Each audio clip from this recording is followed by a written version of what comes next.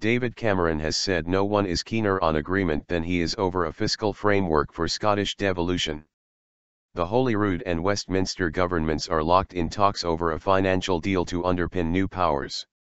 Mr. Cameron said he was keen to complete the very important piece of devolution in a fair way for Scotland and the rest of the UK. SNP Group leader Angus Robertson warned that time is running out for a deal. Talks over the fiscal framework have been going on for several months, and are yet to be resolved. Holyrood's devolution committee wants a quick conclusion to the matter so any deal can be discussed in the Scottish Parliament before it is dissolved on March 23 ahead of elections in May. First Minister Nicola Sturgeon has written to the Prime Minister outlining parts of the Scottish Government's case over the no detriment principle. The Smith Commission on Further Powers said any deal should not impact adversely on Scotland or the rest of the UK, but Ms. Sturgeon said the Treasury seemed instead to be trying to decide what level of detriment that Scotland should bear. At Prime Minister's questions, Mr. Robertson claimed the plans as they stand could cost Scotland £3 billion, and said time was running out to deliver a fair deal.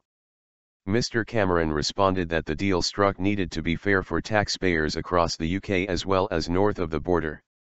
Mr. Cameron said, "Negotiations are underway. I want us to successfully complete this very important piece of devolution in a fair way.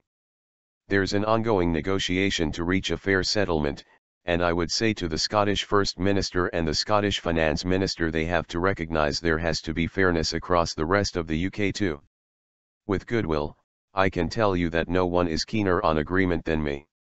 I want the SNP, here and in Holyrood, to have to start making decisions. Which taxes are you going to raise? What are you going to do with benefits?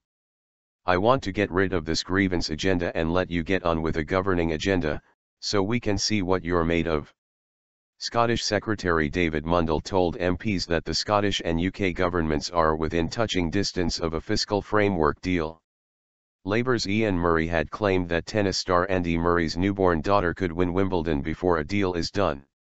However, Mr. Mundell welcomed Ms. Sturgeon's letter to Mr. Cameron as good progress on the matter, saying, "We are within touching distance of striking a deal and I remain optimistic that we will do so.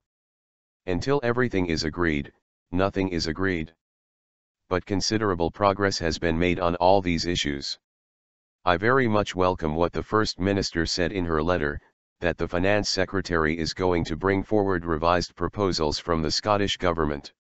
That's what a negotiation involves, revised proposals as a negotiation progresses, and that's exactly what the government is doing.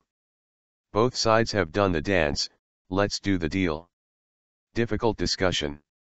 During portfolio questions at Holyrood, Scottish Finance Secretary John Swinney said he remained committed to the discussions. He said, "I don't think anyone could question the amount of time and energy and commitment I have put into trying to resolve these questions. What I want to make clear is that we have a very difficult discussion to have to resolve the differences of opinion we have on the no detriment principle. I am committed to continuing these discussions to come to an outcome which is fair to the people of Scotland, and fair to the people of the rest of the UK, which the no detriment principle is. What the Scottish Government will not sign up to is a mechanism which is damaging to the people of Scotland.